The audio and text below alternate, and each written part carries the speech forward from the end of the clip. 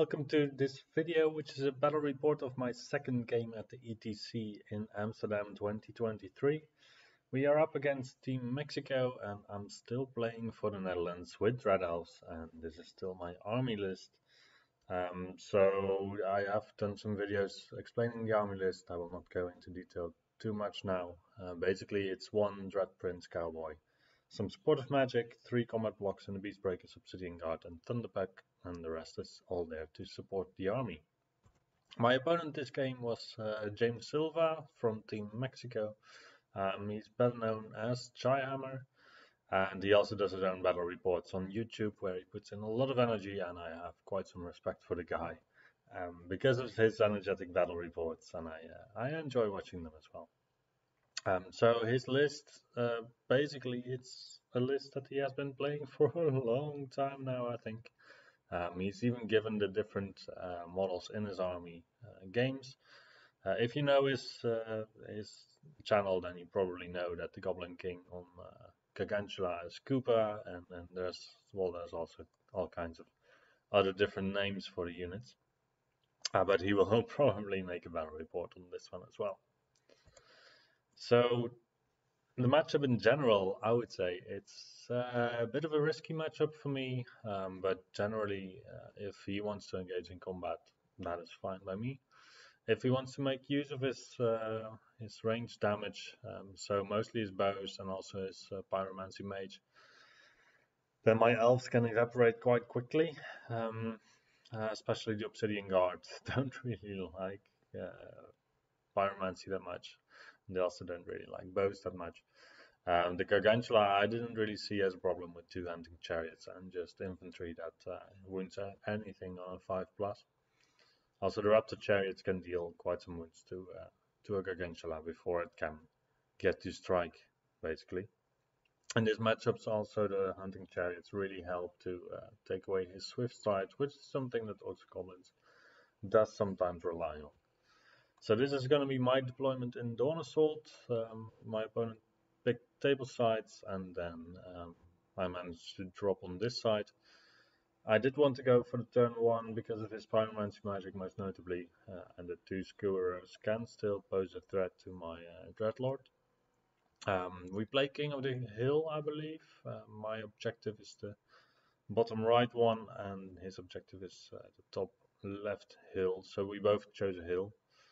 I think I wanted him to not go to the right and he wanted me to not go to the left, but King of the Hill is always a bit of a vague scenario in my opinion. So this side I do have a wall if I really want to play a bit defensively, but probably that's not going to happen. So after his deployment and my turn 1, the Dark Riders have vanguarded up first to the wall and then are moving in to do a bit of a flanking action. And then the rest of the army basically just moves forward to get into charge range, to get into control range. So the hunting chariot on the left is at 18 inches of the trolls. The hunting chariot on the right is within 18 inches of the spider. They both managed to put down their no swift stride tokens. And basically I'm just ready for the game. So the only charge at this point that I saw as a problem was the troll charge on the crossbowman. However, with the hunting chariot removing swift stride, that would be like a 15-inch charge, I believe, which was a 9. It could also have been a 16-inch charge even, because yeah, I think it's a 16-inch charge. So for me, setup wise, I have the crossbows on the left, and they're going to be protected by the Thunderpack. In this particular scenario, I could have turned the Thunderpack a bit more. But I think still, if my opponent overruns into the hunting chariot, I will be able to draw some line of sight to any of his units that would overrun there. Then the Raptor chariot on the left is there to just do a bit of a longer charge in a later turn, possibly also take care of the Grotlings if they want to chaff me. Beastbreaker is just the main battle line unit. The Cold One, Duskforged Lord, is basically trying to either get to the spider or to chaff up one of his big blocks.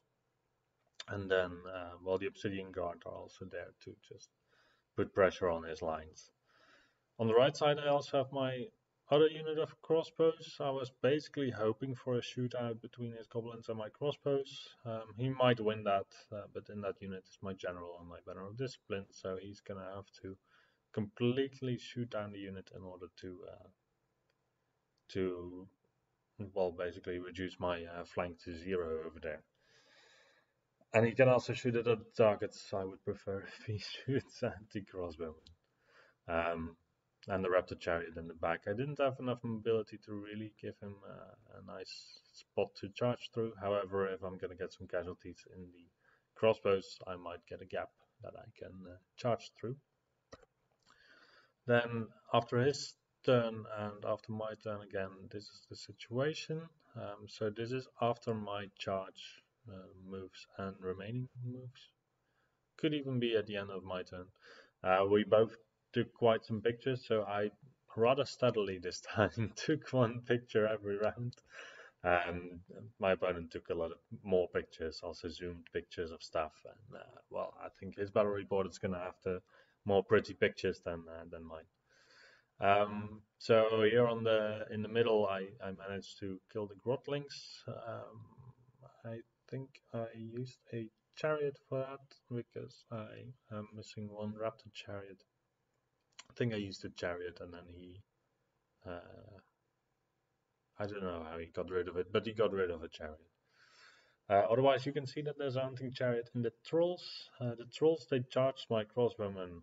They needed a 9 and they didn't make it. Spider charged my other crossbowman on the flank, I believe. And he also didn't make it. Don't know why he's turned that way because I can't imagine that he charged the Obsidian Guard. Oh yeah, I charged my Cotton Chariot into the Gargantula, and I managed to do, I think, 2 or 3 wounds. A bit too low for my liking. But my opponent had already hit my Raptor Chariot with a skewer, I believe. So it only had like 1 or 2 wounds left. So I was like, okay, I'll just trade some wounds because it's likely gonna die anyway. Otherwise, left flank I corrected a little bit with the crossbows being out of range of the Faralogs. The Thunderbacks ready for a counter charge if my opponent wants to move forward. That's basically a good matchup for me right here now because I think over the turns I am going to be able to whittle down my opponent's Faralogs with my shooting, and then the Thunderpack can swipe in to clean up the remains. My hunting chariot and the trolls failed the frenzy test and had to charge, so basically that's a hunting chariot that's just gone. It's a shame, but yeah, discipline 8 is not too high, of course. It can happen in your games. I'm not really bothered by it because usually units that you can charge also include units that you can break with a hunting chariot. In this specific case, I have 3 combat units that I'm facing. None of which were too far to get a charge on. So sometimes you can just also still declare a charge at a target that you only make it on a 12. Usually those targets are also the targets that if you make it, your opponent is a bit in trouble. So then we have the Raptor Prince in the middle of the field. This is basically why I include him in this army. He's just standing there in front of the Iron Orcs. If you calculate what's going to happen if he charges me and tries to kill me, then he can strike with Great Weapon Iron Orcs. I think that would be the best solution because then on the charge he's going to be strength 7, I believe, and then if he remains steadfast, he is going to remain strength 7 for a longer time. So that would be 3 ranks deep, which is 9 attacks. 9 attacks, hitting on 4+, winning on a 2+ with AP 4. I have a 1-up rerollable. I would say it's dicey for me to win. What I didn't realize is that he has Mechanox Totem, so he can turn off one of my magic items, and that could be Duskforged. So he could probably just kill me with the Iron Orcs with the great weapons. after just one round of combat. But it's also a bit luck based because he still has to hit me, and that's going to be the most important role there. But then again, I just wanted to break open the field here. So I am looking for his charge. If he doesn't charge me, I'm also quite happy to just be able to charge the spider. If he wants to charge me with the spider, I'm also quite happy. So basically, it's just breaking up the board, making sure that he cannot get a charge where he wants to, but I get to dictate where the charges are going to happen. And then, yeah, if I manage to stick, it's going to be over for the Iron Ox, I imagine, because then I can put in a unit of Beast Breakers, a unit of Obsidian Guard, a Raptor Chariot, and between that, I think he would not really survive that. On the right, we have a shootout between my crossbowman and his archers. I might even have shot at his gargantula at this point, just to whittle it down a little bit more.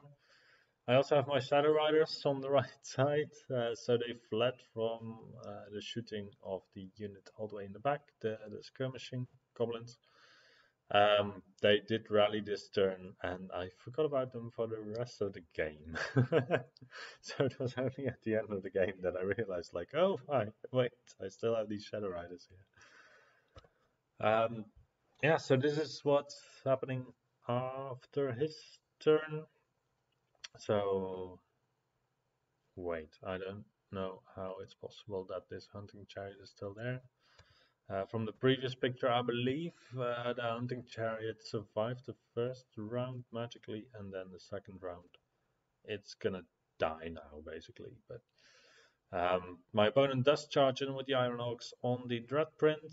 He does charge in with the very big spider onto my crossbowman. Yeah, this is not a bad situation right now, I would say, because I do have my counter charge ready for the Iron Ox. I do have a counter charge ready for the crossbowmen. So the crossbowmen, they are academy trained. They are within 8 inches of the Obsidian Guard, so they count as having an extra rank as long as they have 5 or more models remaining. I do have a champion in the unit, so I can just duel the spider out and be steadfast guaranteed. So I will be making that check, and I will manage.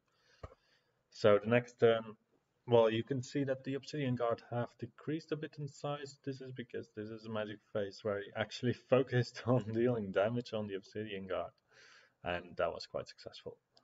So he had like 50 bow shots that went into the Obsidian Guard, hitting on 5s, but then again, that was already like 8 wounds or something, and then the magic, he had Pyroclastic Flow and something else, and it was just like 10 wounds on the Obsidian Guard or something. It was brutal. So I only have 5 Obsidian Guard left. You can see the stack of wounds actually on the Gargantula on the right, so there's 1, 2, 3, 4, 5 wounds on it now, I believe, so it only has 3 wounds left. Is this going to be enough? Well, that is a very interesting question. In the middle, I do manage to stick against the Iron Ox because my opponent actually he turned off my Shield Breaker and he dueled with his Iron Orc Lord. So in this case, he has Shady Shanking, so he has 5 attacks, I believe, that hit me on 3+ and wound me on 2+ with Lethal Strike and rerolls the wound. I do keep my Dusk Forged, however, and I keep Strength 4 if you want attack, so against his one-up rerollable because he has the Text card, so he can take mine. So yeah, that is a duel where he's gonna do some wounds to me probably, and I'm not gonna do any to him. But I'm also fine with that. If my dude just functions as an anvil, then I'm completely fine. So my counter charge here is the Beast Breakers, one of the Raptor Chariots, and a Hunting Chariot. And we will see how much damage that does. On the left side, I do try to force a bit of an engagement with his Feral Orcs against my crossbows. So the Thunderpack have turned a little bit to make sure that I can always see him when he goes for an overrun, and I can quite reliably charge him if he stays where he is and does a reform. I did decide to not really care about the trolls at this moment because basically I can, well, he can charge on the crossbows or he can charge on the other side towards the raptor chariot. Those are both possibilities. If he wants to go in the raptor chariot, he's going to end up in the front of my chariot, which is not an issue, I think. If magically I do manage to remove his general this turn, then, well, basically he's going to be discipline 4, and I can risk to give him a charge somewhere. But we will see what happens. So the next picture shows that there is still some Iron Orcs. There's no Gargantula though anymore. So the Obsidian Guard, being 5 strong, they do manage to put on the 3 wounds on the Gargantula. Freeing up my crossbows and giving me back my right flank, even though it looks like the Obsidian Guard are gonna die against all that shooting over there. On the left side, well, that is still stable after combat, and in the middle I managed to kill, I believe it was 18 Iron Orcs.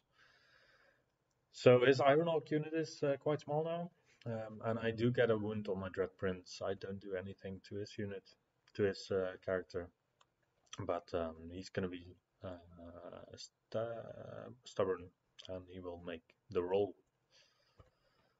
If we go into his turn, he does charge in with the trolls onto the Raptor Chariot, giving him some combat rest there. And otherwise, he does charge in with the Faralogs onto my crossbowmen. Well, not that much else is happening in this picture. Afterwards, after the combat, he does manage to destroy my Raptor Chariot. I do manage to clean up the board. I do manage to clean up the Iron Orcs, breaking the character on combat res. Then I pursue the character. I believe I do catch him. I charge his other unit that was in the back. That one, I believe he actually flees with it. The hunting chariot charged there, and then the beast breakers, they charge the other unit or something.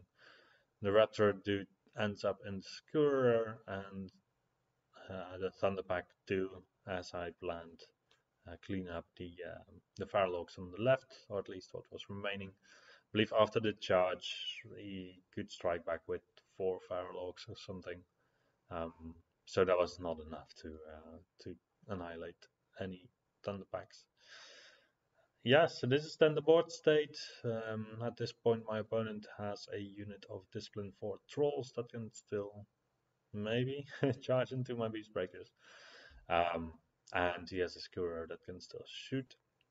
I do manage later to overrun with the Raptor model to a place where he cannot shoot it because the hunting chariot is in the way.